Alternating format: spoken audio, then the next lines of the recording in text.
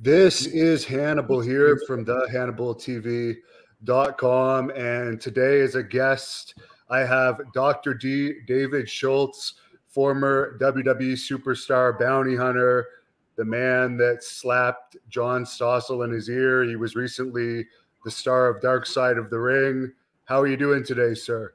I'm doing great. How are you doing? Been a while since I talked to you. Yes, there's actually a part 1 to this. Anyone watching this that wants to search it up, it had great feedback. How have you been doing since then? I've been doing great, man. I'm just, out doing appearances, trying to stay busy, still out on the road, driving the big rigs part-time. And, once you become a truck driver to make a living, I mean, I've always drove them ever since I was in the Army. But after wrestling, I had to make money, and that's what I went back to. And then I got into the bounty hunting, and it's been good, and I'm still doing a little of that. I'm starting to get a little bit slow, though, on the bounty hunting stuff. I can't make a decision what to do. I don't know if I want to go here or do that, because you don't get but one choice, and it could be the worst choice you ever made. And you also won a Cauliflower Alley Club award a couple of years ago. I think that was the last time I saw you. What did that mean to you? Well, it was great that they wanted to give me an award. I asked Brian Blair, I said, why'd you wait 40 years to do it? And I don't know, they didn't have an answer. I said, I wrestled 40 years, nobody ever called me a wrestler, and then you give me an award for being a wrestler, the wrestler of the year, and all that, And, I put it with the rest of the awards for my grandkids or whatever they want to do with it. I don't, awards, they're okay, but I got a pile of them, different things, and DEA, ATF, all this, FBI, I got all kind of letters and documents, but people's not interested in that. They would be interested if they followed me up in New York City and dragged one of those scumbags out of them buildings. And they have a whole different view of it. That's true. And I remember your speech from that night. You kind of called out Stone Cold Steve Austin. What was behind that call out, why you brought him up in your acceptance speech? I brought everything to the Cauliflower Alley Club because Jerry Lawler and Steve Austin did a podcast, and of course Jerry Lawler, we was partners for a long time, and I've known him ever since I've been in the business. And he told Steve Austin, he cuffed that guy right in the ear with his hand, cuffed him in the ear. So Steve Austin jumps up and said, yep, he cuffed him right here. I don't believe that he cuffed that guy in the ear. And everybody knows me. I don't need to cuff nobody in the ear to knock them off their feet. I guarantee you, don't even get near there. So I brought a part of John Stossel's deposition to the Cauliflower Alley Club, and Jerry Lawler's out there. And, I asked him, you said I had to cuff the guy's ear. Well, I got a copy of the deposition right here where John Stossel said, I never touched his ears. And you ought to watch the tape more than trying to make a name off of me and knocking me. I didn't do it. Yes, you did. You did. And you need to face up to it. And then I asked him how many times I saved his life. And, spectators stuff, pulling guns on him. And I'd come up behind him, take the gun away, and give him a little tap, throw the gun out in the woods, and we take off. But different times I've actually saved his life because he don't like to fight. I don't know why, but he don't like fighting. He act like he does, but he don't. Steve Austin, somebody called him and told him that I was mad at him at the Cauliflower Alley Club. And you know how people talk, especially the wrestlers and entertainers or whatever. They want to talk about anything they can. So I guess they said that I called Steve Austin out. Well, I did. I asked, was he there? And, of course, he wasn't there. So time I got home, he called me. My wife said, I bet he called you 15 times, David. Will you call him back? So I waited a couple of days, 3 days, called him back. Hey, Steve, how you doing? Hey, Doc, what's up? Blah, blah, blah, blah, blah. And he said, I heard you was upset with me or we had a problem. I said, yeah, we got a problem. You're running your mouth telling people that, I had to cut this little squirt to knock him off his feet. John Stossel, I think that was his name. And Steve, and I know that I don't need to cuff nobody's ear to knock them off their feet. And I don't appreciate you saying that. He said, no, I'm sorry. It was Jerry Lawler. Oh, no. Wait a minute now. Stand up, be a man, and answer what I'm telling you. You said that. Jerry Lawler also, don't put it on Jerry, though. Jerry didn't twist your arm to say, oh, yeah, he cuffed him right in the ear. You should have spoke up and said, well, it looked like it was a clean slap to me, but you didn't do that. But anyway, he said, well, what can we do? We can't do nothing. It's all square, man. We're square. Don't worry about it. Just don't say it again. If you say it again, I will come and see you personally, face to face. And I don't want to do that, Steve. I figured we was okay with everything, but I don't like people talking about me or getting them some heat by talking about me or make them act like they're smarter than they really are by talking about me.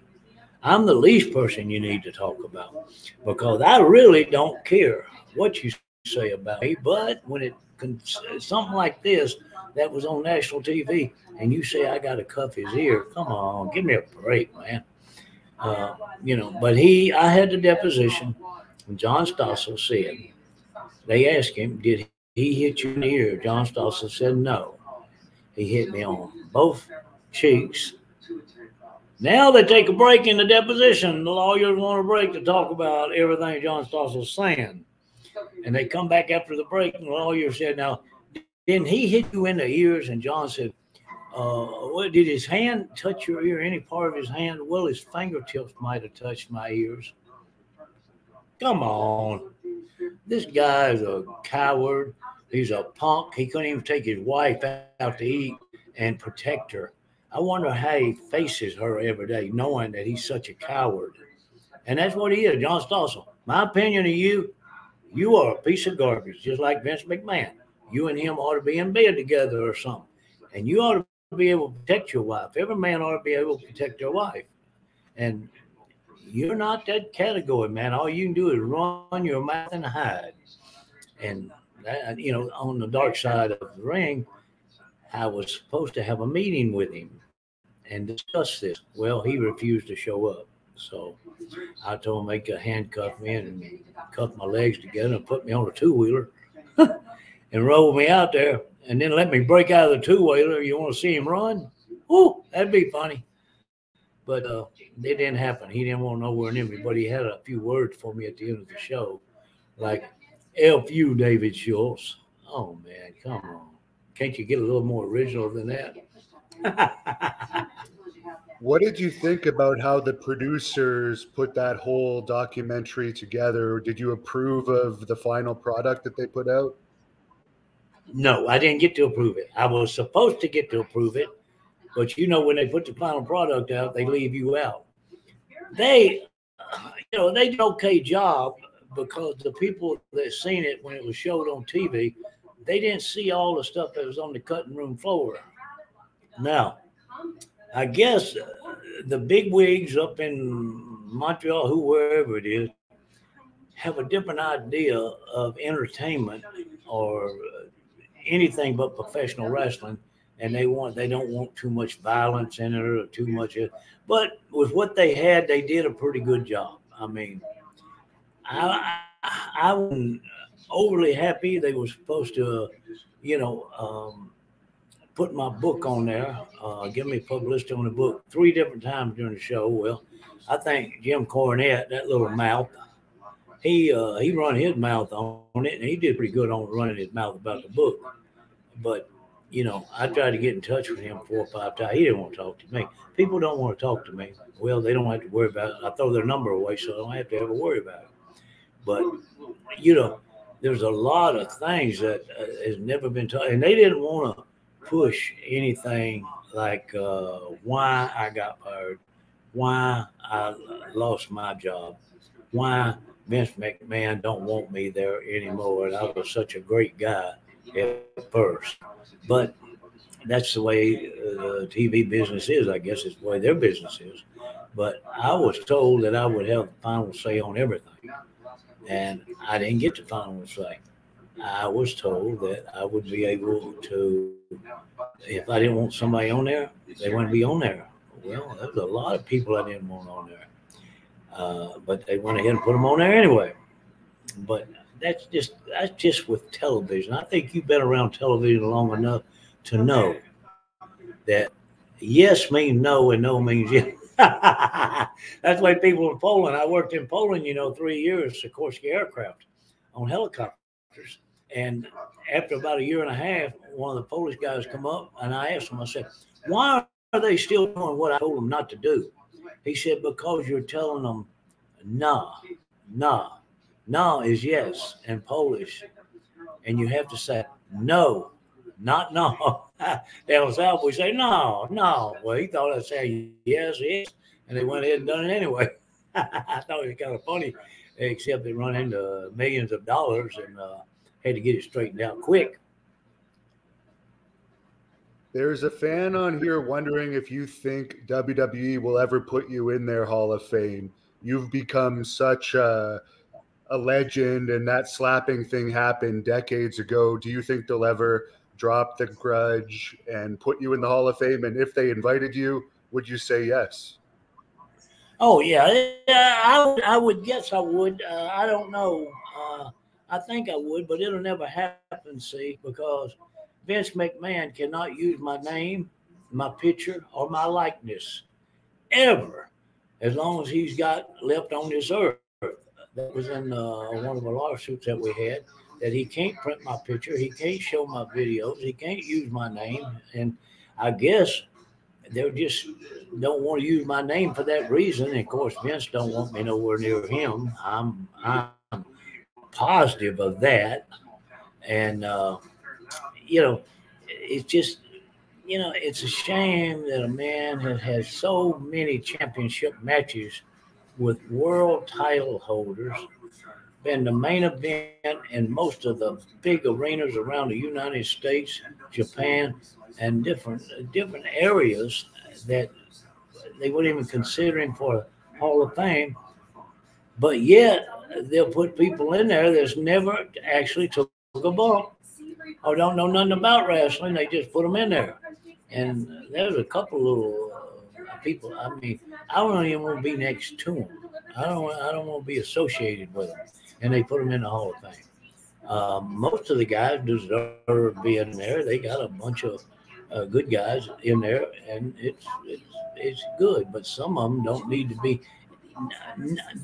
to be mentioned around the wrestling name, arena, anywhere or anything. But that's my opinion too. Were you in the WWE when Jimmy Snuka had his little incident where the woman passed away? Because he's another guy that's in the Hall of Fame. I don't think I was. And what was that now? One more time. When Jimmy Snuka allegedly, I guess he was found civilly guilty of killing his girlfriend. I don't know if were you still in working for Vince at that time when that happened?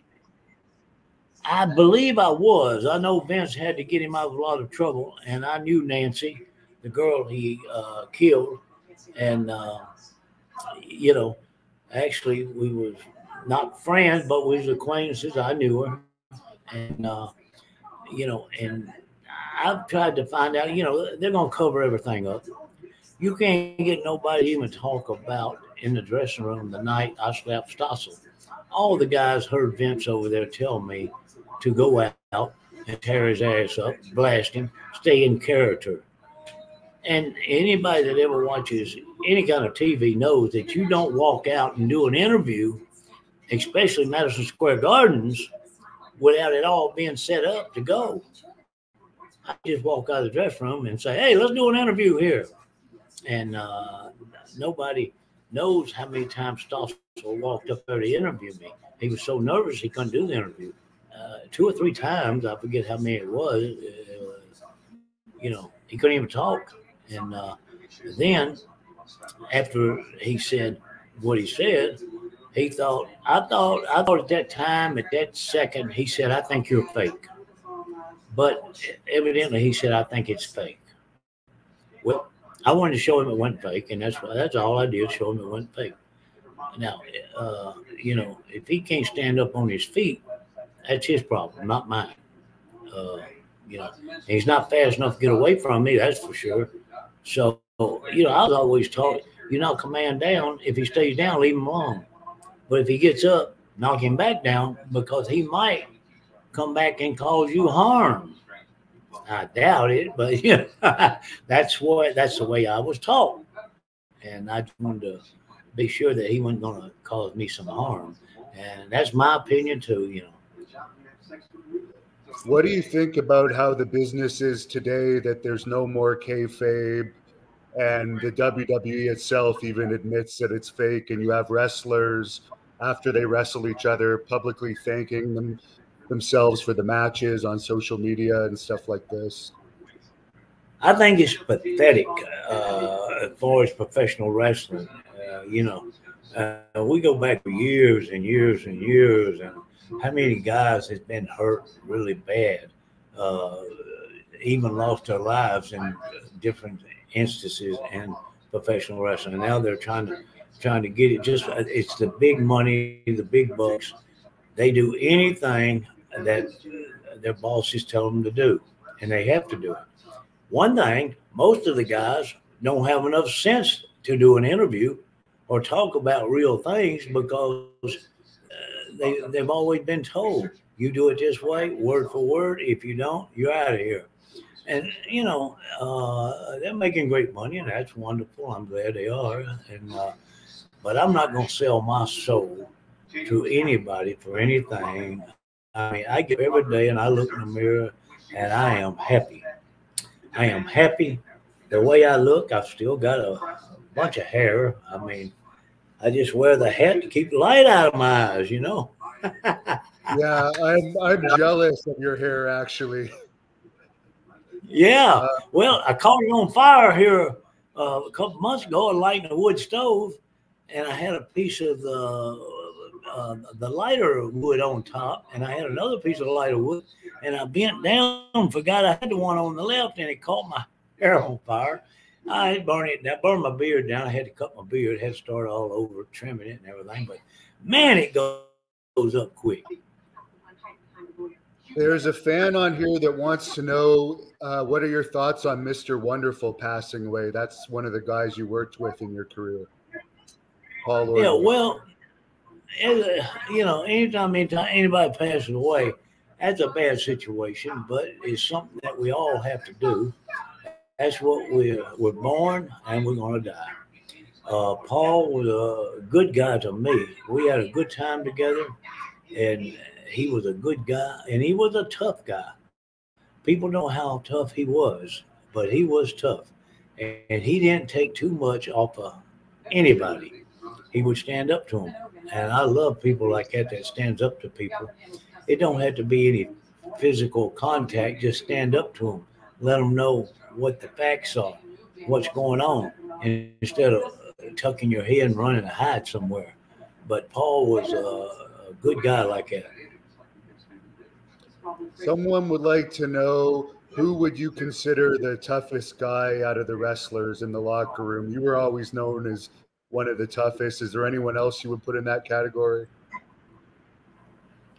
Not during my time, but today, the way I look at them, they got a few guys in there are pretty darn tough.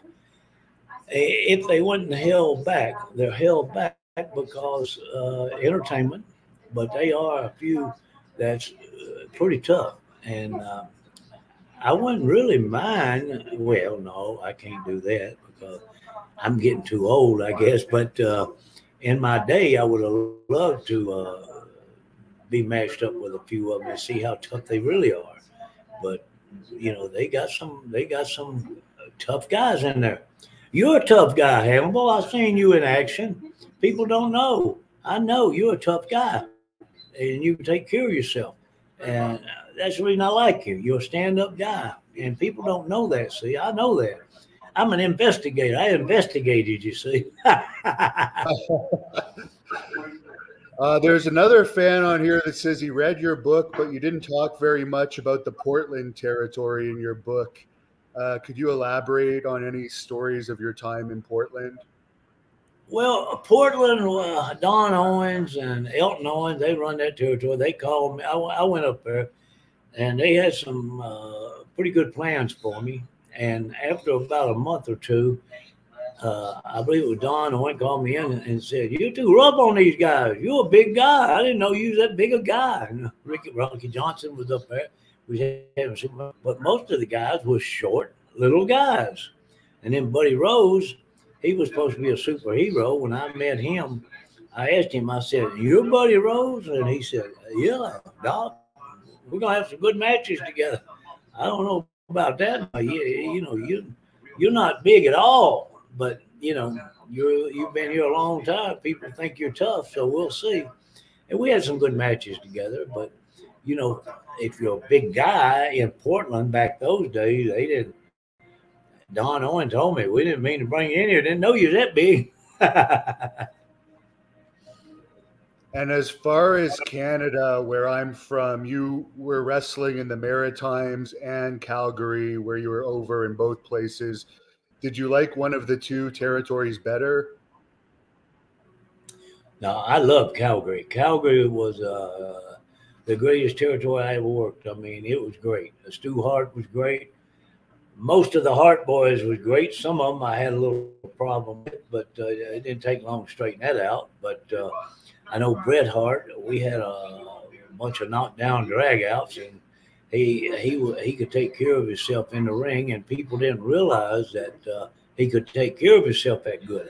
I told him, I said, "Hey, this boy done been put through all that stuff y'all talking about. His daddy done tied him up and tied him in knots and everything." They didn't realize that. But Bret was a tough guy. He could take care of himself. And what I'm saying is these guys would misunderstand him. He's a good, nice, talking guy, friendly guy. But if he gets you in the ring, he might just put your head where you don't want it. And he can do it. How did you find the booking of that territory? Did you like the way that Stu booked the matches, or was it one of the boys booking at the time you were there? I didn't know who was booking, really. I never found out. I knew it was one of the boys, one of the Hearts, and then another one of the Hearts, and then I think it was Stu, and then I didn't know if Stu was calling the shots or not, because Stu was more like my type of guy, tough guy. He loved tough people and people that could take care of themselves. Stu Hart loved them, but some of the Hart boys would be booking, they said, and they would book matches that I don't know why or how. Excuse me, I had a hiccup there. I don't know why or how they would book these matches, but they bring people in from like Dynamite Kid when he come in, Davey Boy Smith. They didn't weigh 175 pounds, and all of a sudden he's a monster. But me and Dynamite had some super matches, and most of the time in the matches in Calgary, we kind of made up our own way to go. They would give us a general idea on the entertainment prospect of it, but we would change it if we wanted to or we felt like we needed to. It's all what the fans are wanting. Sometimes you get out there and the fans, you got to do other things to get the fans to that point where they hate you. Well, I don't have no problem with that, but it seems like I was there 3 years in Calgary. I loved it there. And it's Tony Atlas's birthday today, and there's a fan on here that wants to know your thoughts on Tony Atlas. Tony Atlas. Well, Tony was okay. Rocky Johnson, Tony Atlas wrestled together and tag team. Tony would get mad at me because of the interviews I would do about his father and his grandfather and all that. And Rocky Johnson would not get mad. Rocky Johnson said, "That's good, David. That's good. Makes it easy, man. We're making money and we're doing our job." But Tony did not want me talking about his grandfather and his father and all that. So I said, "Okay, Tony, I'll talk about you then." And he didn't like that either. But we always got along. I mean, we didn't have no problem. But he did not like the way I did my interviews. And of course, you couldn't do the interviews I did back then today. Lord have mercy. Uh, uh, uh, uh. No, you get in some trouble. Yeah. It's a different world. Yeah. As soon as you open your mouth, you get in trouble. And they'll also get people in trouble now for stuff that happened 20 or 30 years ago. That's the new thing. Oh, yeah. Oh, yeah. And, they really hadn't bothered me on anything I used to do. But Vince loved it. He loved everything I did. Every time I said something, and all the promoters love it because it drew money. And I can talk about people and say things about people and their family, their heritage, and all that. And they say, "Oh, you can't say that no more. You need to say this." No, I'll say what I want. If you don't want to hear it, cut it out. Put it on the floor, flush it down the commode. But I'm gonna say what I gotta say, and that's the way I feel about it. I try not to use no racial slurs because everybody knows I'm not a racial person. I'm just a nice old country boy trying to make a living and make it to the end, and that's all I'm trying to do. You're very well remembered for that vignette from Tuesday Night Titans where it showed you at your house and you had the rifles and everything. Whose idea was that, and what did you think of that whole skit that people still talk about today? Well, Vince took us out to a house and he said, "Listen, David, this girl is going to be your wife, and those two boys are going to be your kids. I want you to go out here and just stay at your house, and this is your wife and kids, and just take it from there. Ad lib it, do whatever you want to do. It has no plan. Just do whatever you want to do." So it just started rolling off and going good. Of course, the young men that was there with us, they didn't understand show business, and they cried a lot until we got them straight that it was show business and entertainment, and that I'm not going to hurt them. I'm not going to do anything. And the girl there, she was scared to death the whole time anyway, but finally she calmed down after we talked and hung around a couple hours together because, at first they was just petrified. And I think they were still petrified. But it come off pretty good. It was good. I mean, Elsie, I never seen Elsie no more. I don't know what happened to her. The cow. Yeah, well, maybe someone ate her by now. Who knows? That's right. Oh, she's too old to do anything now. So, yeah. James would like to know if you got along with Andre the Giant. Any memories of him? Oh, yeah. I got along good with him. He was, I think he was, he didn't like me because I would be tight on him all the time, hitting him and everything. And he didn't like that, but he never said anything about it. He just laughed it off, Yeah, boss, go ahead, boss. You can't hit me too hard, whatever. Yeah, okay. Let me get a sledgehammer over here and we'll change that. When Piper and myself, they toted him out of the Madison Square Garden on a stretcher, I think he realized that we could beat him up pretty bad because he didn't like that idea, and I guess Vince called a shot or whatever, wanted him toted out on a stretcher. So I think Piper and myself are the only people who ever beat him and sent him out on a stretcher. So, he didn't like to lose. I didn't mind losing. People always said, if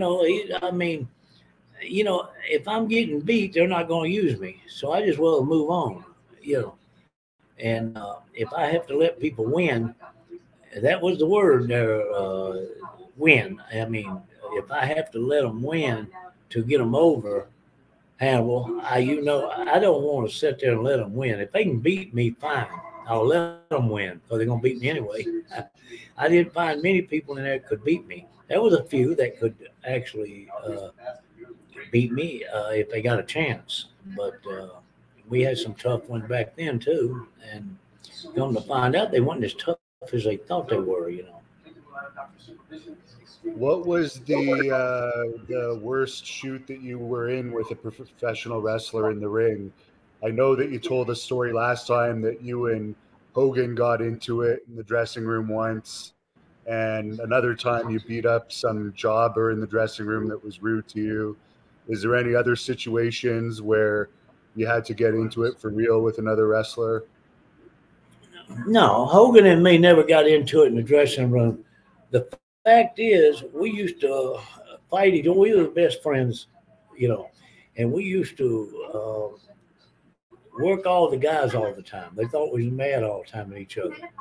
And I know one time they said that, I believe it was Brett that said in his book that we fought each other a shoot for 45 minutes, and finally Hogan beat me. Come on, Hannibal, 45 minutes. Most people never stepped in the ring or did any boxing, wrestling, or anything else. Can say, oh my God, it took him a long time, 45 minutes. Let me tell you, I don't know any two guys can go 45 minutes in a shoot and backstage with all the guys watching. We were just having a good time, man. And they said we went 45 minutes in a shoot. And Hogan beat me, of course, they said. I don't remember. I don't recall that at all. But we used There's no way Hogan had that much cardio. Yeah, exactly. Especially me. Hey, 10 minutes? Yeah. Okay, if it ain't a work, if it's a work, I can go the 45. There's no problem. But, if you're playing around, having a good time. But if you're having to protect yourself from getting beat, tied up, wrapped up, sandwich, whatever you want to do, you ain't going to do it for 45 minutes. And I don't know anybody could. I don't even know two professional boxers could go. And we didn't have no breaks either, the way he said. 45 minutes. Yeah, and MMA is like 5 rounds, 5-minute rounds. Yeah. I said, wow, I didn't know I was so tough. 45 minutes? Dang, I should have got paid extra. And Vince wouldn't have let Hulk Hogan be in that kind of danger, I'm sure, if that happened in WWE. Oh, no. That was, we used to do it all the time in the dressing room. We'd argue. And finally, they put him in a private dressing room. Didn't want him around nobody. And come think of it, maybe he didn't want him around me because he did tell him to stay away from me. And I guess he told Hogan one time that, hey, it's either Schultz or me. And from that day forward, Terry never spoke to me again. And I done a lot for this guy, but it wasn't any favor. It's just he's wanting to get in the business. He didn't have the sense enough to get in the business. Didn't have sense enough to do an interview. Didn't have sense good walk around sense. But I helped him. I gave him a place to live at times, and we rode up and down the road together. And but after he took me 45 minutes and won the match, I don't know what to do. Well, that's typical in wrestling. Most fans don't understand it, but I wouldn't really say I have hardly any friends that I would consider a real friend in wrestling because everyone will backstab you. Oh, yeah. I got scars all in my back, man. And then you get back up to them, you ask them, what'd you say about me? What is that? Oh, no, I didn't say nothing about you. He misunderstood me. And, I don't know. A couple of them, I was going to stick their head in the commode. I had them up, fixed them, put your head in the commode and flush your commode. And Vince come running back there and said, David, put him down. Like why? Put him, get him, put him down. And I started to put him right on in the commode because he was whining about the match being so tough. And after I put him down, Vince said, yeah, You know, you need to lighten up on these guys. You got all these guys scared of you.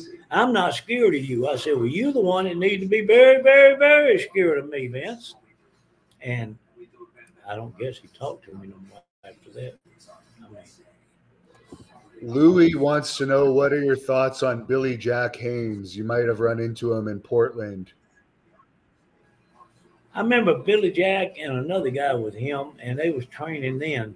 And Billy Jack at that time, well, he wasn't in the business yet, but he was a pretty nice guy. We worked out in the gym together, and but you know, he was a nice guy. And then later on, I seen him on the TV wrestling already, and I said, well, as big as he was, they could use him on there. But I heard he really got messed around pretty bad. But again, I don't know all the facts. But he was a pretty nice guy. Treated me good anyway. Here's a funny question. Somebody wants to know if you saw this Will Smith slapping thing at the Oscars. That is the weakest, the whiniest little slap I ever seen in my life. And I'm going to tell you right now, if he can't knock that little skinny boy off his feet, then he needs to get out of the acting and everything else. That's the worst slap I ever seen in my life. I'd still say it was all set up. It all was, that's my opinion of it. Will Smith did not slap that boy with his hand. He might have touched him with his fingertips, and now they're getting money involved, see. But Will Smith, if that's as tough as he is, he needs to go back home and or go somewhere and learn how to protect himself. And if he's going to slap somebody, slap him. Don't just kind of whine it down. He didn't even knock that boy. Boy didn't even stagger. Yeah. Didn't even make him think about getting hit. Wow. Don't you know Will felt bad about that when he looked back and they didn't show the actual contact yet? I haven't seen the actual contact on the slap yet. Somebody's and supposedly he's going to rehab now. They're setting him to rehab for temper issues and all over a little weak slap. Yeah, these guys, man, I tell you, it's pathetic what people have to go through with, you know. And you know, in my bounty hunting days, I'd go down to New York City in the Bronx and all hell kitchen, all that down through there. And 2 o'clock in the morning, be by myself and drag these guys out of the building. They're not as tough as they think they are. They might want people to think they're tough, but no, they're not that tough. I guarantee you. And when I had to slap one, if I had to slap one, I guarantee you went off his feet. But, you know, most of them just jumped down on the ground and hollered, please don't hit me. That was a joke. I didn't hit nobody. I'm a nice guy. I don't do that. Yeah. You wouldn't have lasted this long if you assaulted the people that you captured. Oh, yeah, exactly. That's what I tell people. I say, I never had a problem with anybody. I mean, I'd pick people up that, murderers, rapists, all this. And I mean, you know, bank robbers.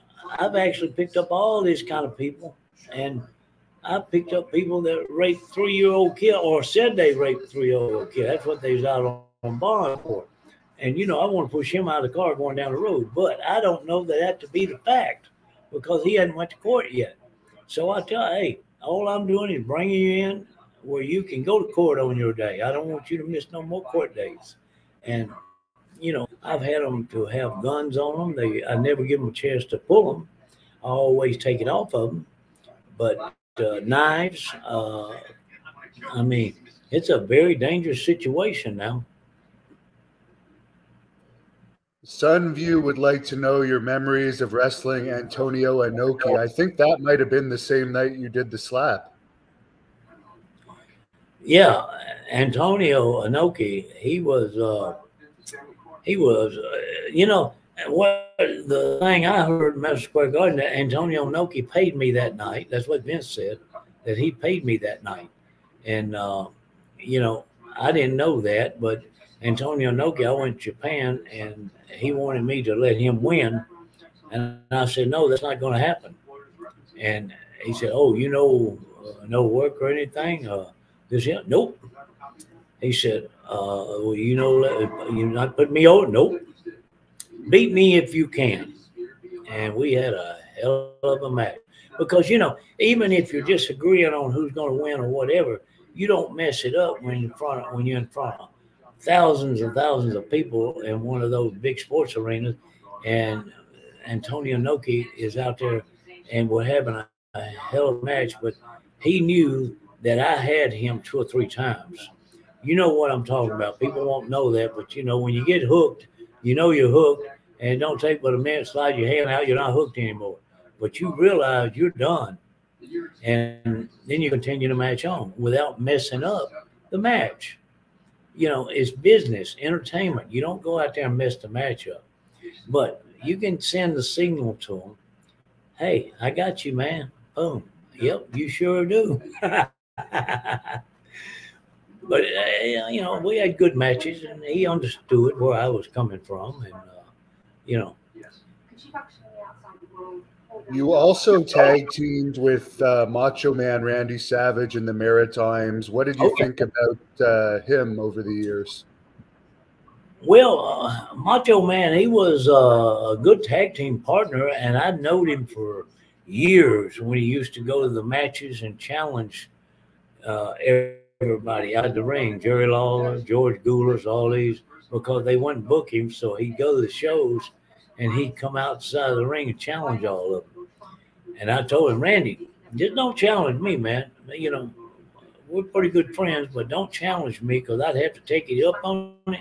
Oh, no, Doc, I'm not challenging. I ain't challenging you. No, you know what this is all about. Yep, okay. Challenge all you want then. And poor George Goulas, he challenged him. Who in the hell wants to challenge George Goulas? I mean, give me a break. But, he did it. He did it all over Memphis, everywhere. And then all of a sudden he gets Memphis with partners. And then Vince gets rid of me and brings him in, which is a good break for him. I'm glad he got the break, He worked hard, and, he deserved a break. What did you think of his brother, Lanny? Lanny, I like Lanny. I got along with Lanny real good. Never hung around with him too much, but just in the dressing rooms and all, in the matches that we had, he was always a nice guy. Never no problem with Lanny at all, man. Now, you lived your life very straight and narrow, but you worked with Roddy Piper a lot. How did you guys get along? Well, I thought we got along real good, but I don't know. I think he did a lot of backstabbing. He didn't want nobody to get over him, and he wanted to get all the heat in tag team matches. He wanted to do all the heat getting, and but we got along good. We survived. We went through. I never had no really cross words about anything. Face to face, we had. But I'm sure my ears were burning a lot when he was talking with Vince and different ones. But that happens a lot anyway. I got earache a lot of times. Must be the wind. Down south, the wind's pretty strong, gives you a earache. And my wife said, well, clean your ears. That ain't it. You don't understand. My wife the other day, let me tell you, I got to tell you, I was fixing to head up here for these. I've been up here about a week. And I said, I'm going to have to put some more air in the tires because the books in the back of the truck is overweighting it. And when I get overweight, I got to put air in the tires. She said, so you're telling me if I go with you, you're going to have to air the tires up? I said, no, baby, I ain't going to have no tires. I'll just put an extra wide load line on you. I didn't get nothing to eat for 3 days after that one. You've been married a really long time for a wrestler, especially. What is it? 54 years. 54 years. Wow. That's incredible. Went to junior high school with her. And let me tell you, I told her, I said, I wouldn't take $1 million for you, baby. I wouldn't take $1 million for you. But I wouldn't give 10 cents for 3 more just like you. I didn't eat for a week after that either. She didn't understand. That's the reason I lost so much weight. You know, she's always telling me, yeah, have that little girl down at the hamburger place fix you a hamburger. You want a hamburger? Now she's a good girl. Let me tell you, great woman. I just aggravate her when I can, try to make her laugh, you know. And she said, I've heard all your jokes. I'm not laughing at them. And I'll tell her a good one, pull it right out of the air, and she'll laugh. And it just makes me feel good that I can still make her laugh. You know? Well, I'm glad to know that you're still with her. As far as the Honky Tonk Man, you knew him from the very beginning. What are your thoughts on him? Well, I always thought Wayne was a pretty good boy. But then all of a sudden he makes this accusation that I told him I was going to drop a mortar round in on Vince's house and kill everybody there. Everybody in the family, kill everybody and everybody. And I said, now how can he say he said that and he ain't talked to me since he's been with Vince? He hadn't seen me since that. He hadn't seen me since Calgary. And I'm the one that got him into Calgary, talking up for him. And I said, I don't know why he would say that. And I said, I don't have the ability to get a hold of mortar rounds, but might check around and find some C4 or something. I said, that's a joke. That's a joke. I don't have no C4. Just heard the word.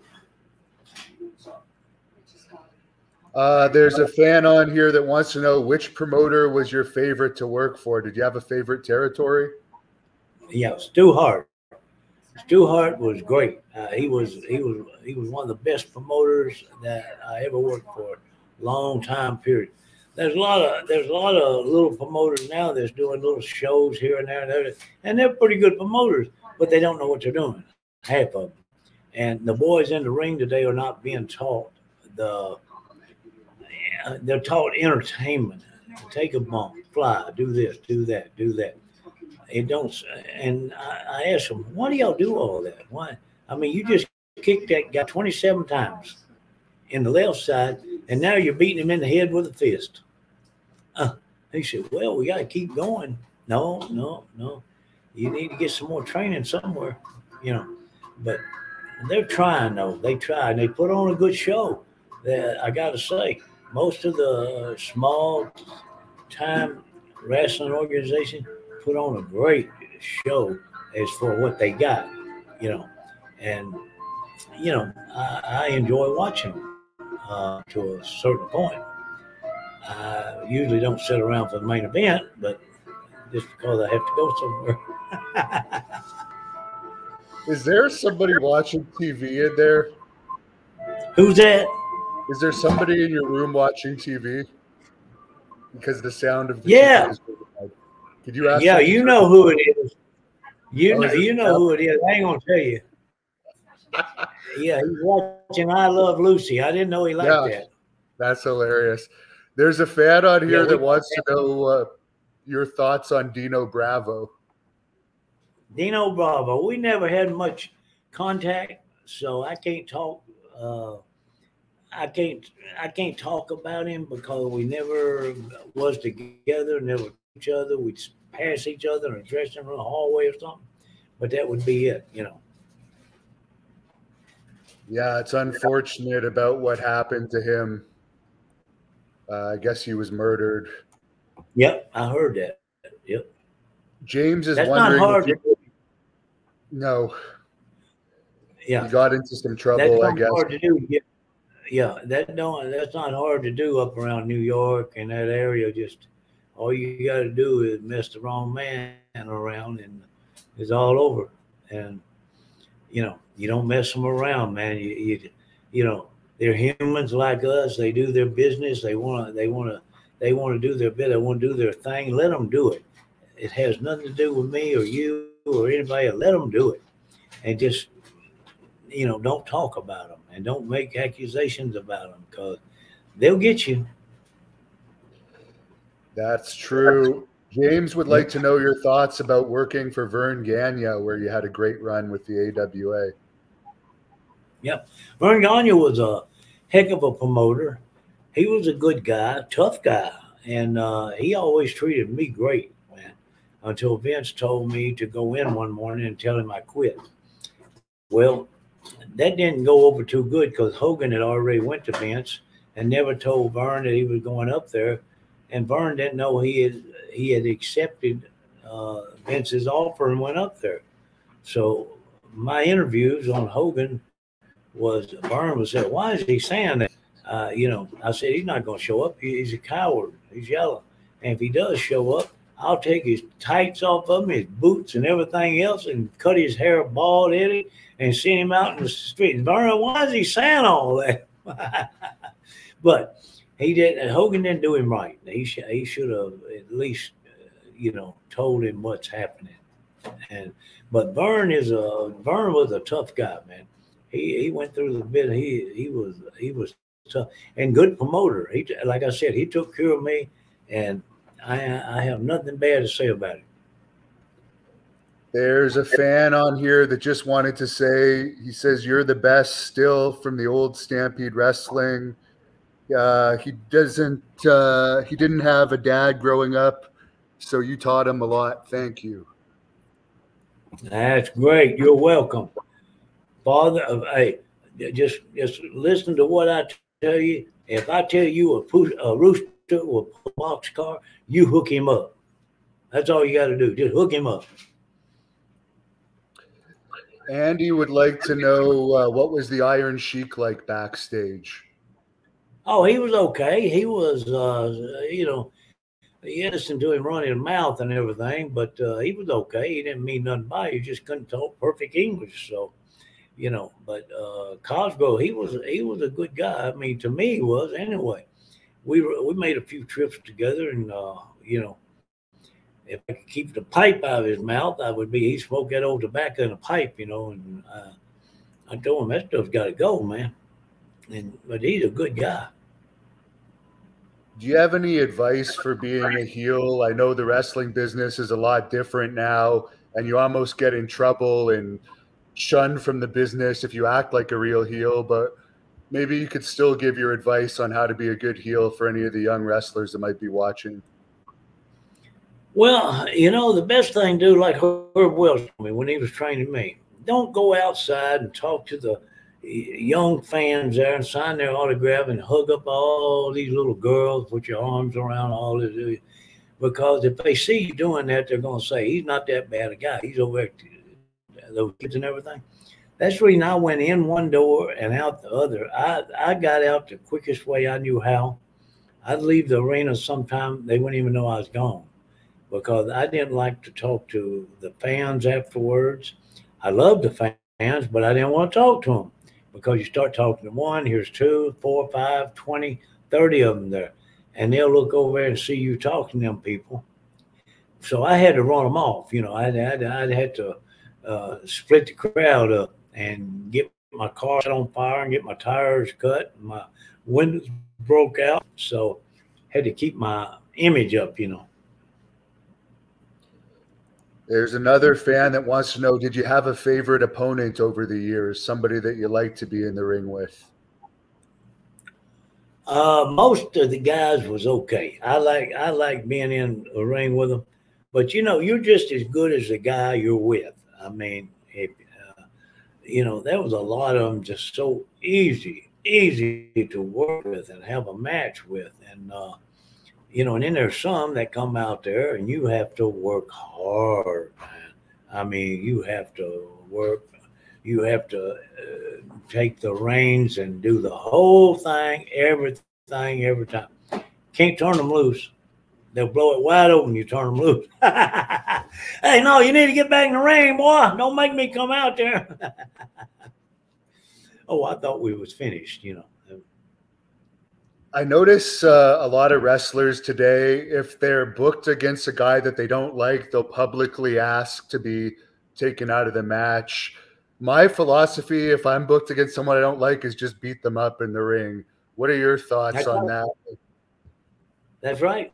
You're right. That's absolutely right. And people wouldn't let it know. I had a bunch of people didn't want to get in the ring with me. They tell them, they say, you're working with David Schultz, Dr. D today. And guys say, oh, I got to go home, man. My wife just called. She's sick. she's going to deliver, she's having a baby or something, anything. They make up all kind of excuses. And, I never, people just didn't want to work, they didn't want to go out there and work and do what you're supposed to do. Make the fans have a good time, enjoy themselves. Well, when they go home and they go to work the next day, they still talk about you. Dr. D, you ought to seen him, man. He beat the hell out of 2 or 3 people, man. He did this, he did that. They didn't go out there and say, oh, Dr. D was there, but he was asleep half the time. But I tried to give them exactly what they wanted, a lot of excitement. They pay a lot of money, and they need to be entertained. Someone wants to know, where does the name Schultz come from? Are you German background? What's your ethnic background? My ethnic background? Oh, I got a little German and I guess a little bit of Tennessee hillbilly and Scandinavian and I don't know. I never been asked that question. I better put my hat back on. You may think I'm from Australia somewhere. But Travis wants to know if you have any stories from wrestling in Detroit.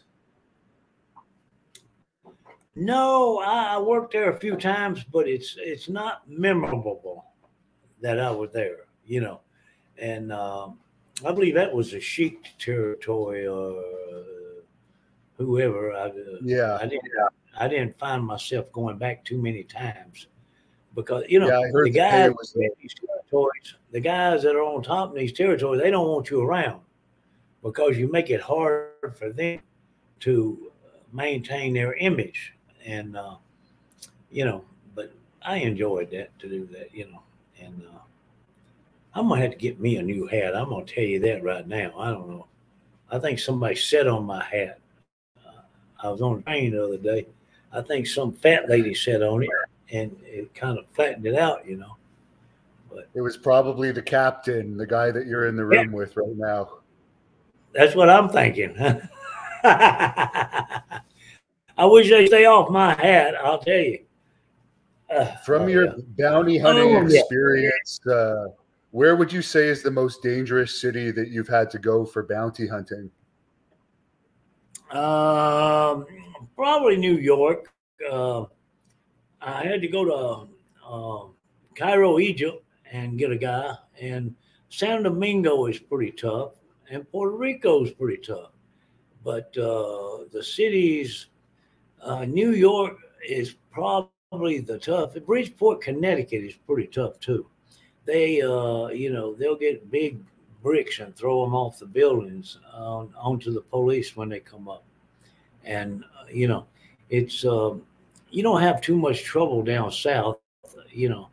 They go to their brother's house, their cousin's house, something like that. But New York, man, they hit the trail. They California, they go to Texas, they go to San Domingo, Puerto Rico, and you got to find them and go get them and get them out of there, out of their country. And they don't like to, have people come to their country and take them out. I didn't care what they didn't like. I had to get the guy back home. My baby needed a new pair of shoes, so. Is there any reason why you never worked extensively in Texas? Do what now? Is there any reason why you never worked like really extensively in the Texas territories? Because that was a big area around the time you were in your prime, but it didn't seem like you ever really worked the Von Erichs territory or Houston too much. No, I never had the opportunity because he never called me and made me an offer.